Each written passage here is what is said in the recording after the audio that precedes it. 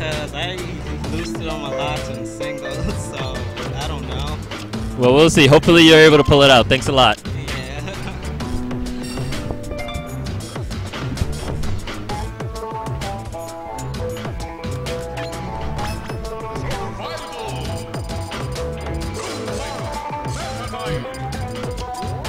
All right, thank you for doing that nice interview of Salem. That was pretty nice. Get some more view in there. Yep. It looks like up next we have Apple and Biddy versus Shaodw and his roommate, Dr. Broccoli. Now Dr. Broccoli has started playing about a week ago. He's been training him for this tournament, Shaodw. Very nice.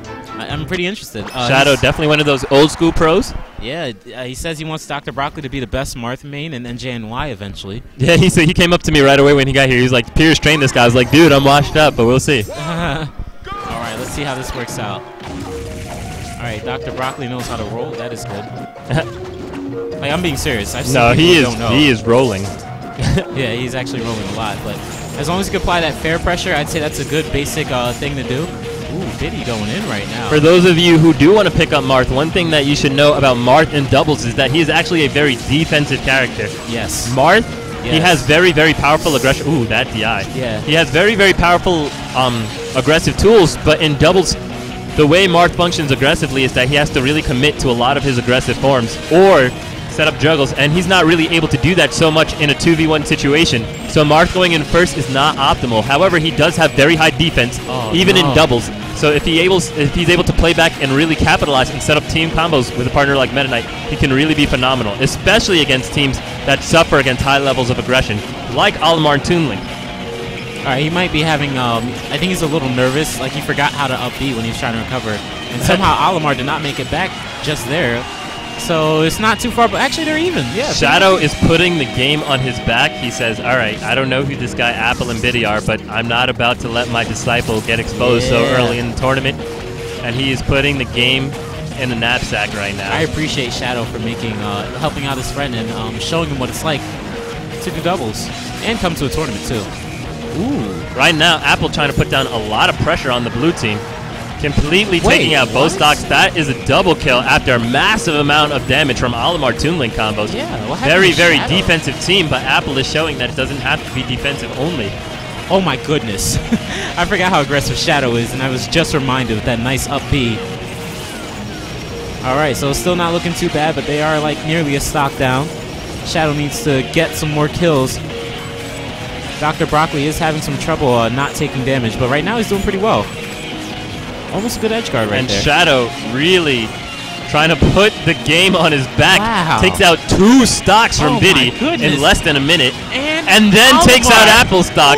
This is what we call carrying. Oh no, I give props to Shaodw for doing so well, but Dr. Broccoli is keeping his stock pretty well this time.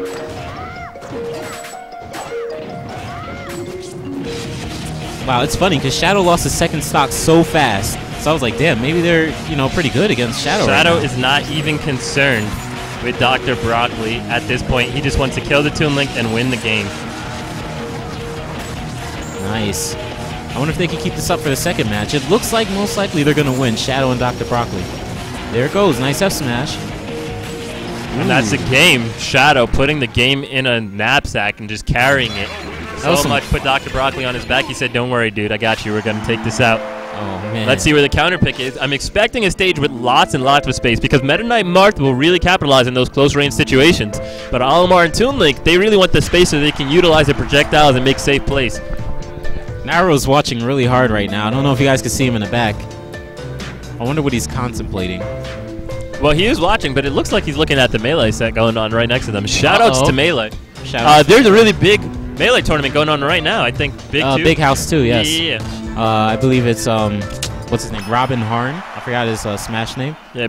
Big shout out to all those Melee players. Got a lot of love for you. Pokemon Stadium. Game 2 Stadium. Be a little trouble for Dr. Broccoli because, recovering on a stage isn't as simple as it may seem. Especially that little retarded ledge, I would call it. Apple showing he's not ignorant of how to lay down some damage with Olimar, but Shadow's a little tricky to contain. And he'll have to keep it up throughout the course of the entire set. What would you say that Dr. Broccoli needs to do to improve on his doubles game? I think he really needs to learn how to sit back and follow up on the aggression of Shadow. That's really where Marth capitalizes. Yes. Don't try and make too many plays on your own. You're Marth, and well, Marth, like, he has the tools to make plays, but the thing about Marth is he doesn't have the tools to contain a 2v1 situation. Once he commits to making a play, he's going to need to utilize his second jump to really make something happen in a lot of situations. And once he does that, because, you know, the approach of, oh, I'm going to jump in here and fair you. Yeah. Okay, cool, like, you land a fair, but how do you follow that up? You're going to have to either dash in, and that means you're going through somebody, or you're going to have to utilize your second jump. So Marth, he loses a lot of ground, because once he throws out that second jump, he's left relatively defenseless. Very defensive. So he loses a lot of ground.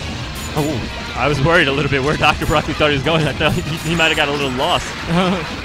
We got to get that Pulse Fire. Marth might need a map in there somewhere. Shadow's going in. Like, he's looking invincible right now. I'd love to see him in singles, actually, after this.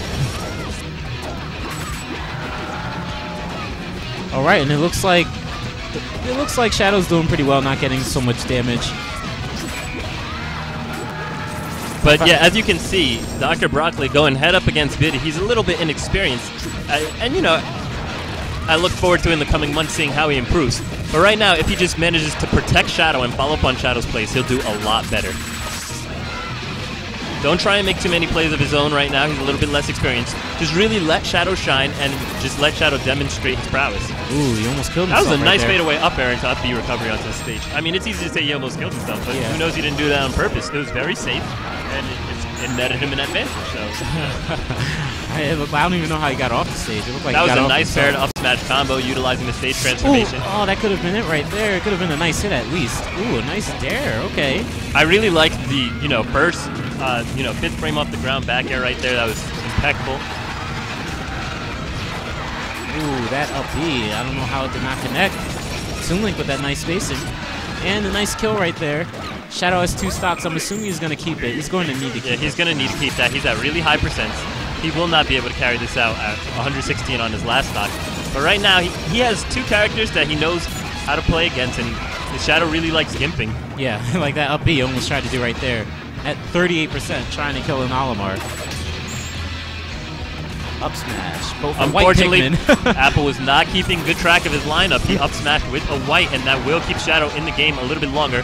Excellent utilization of his glide there. Not landing in a spot where he could be easily punished and killed, but instead going somewhere where he could land safely. Unfortunately, he did not capitalize on Apple's whiff up smash. He tried to, but made a small technical error and then cost him his stock. However, he has another, and Biddy is very high percent. He manages to separate the 2, but he gets a little bit caught out.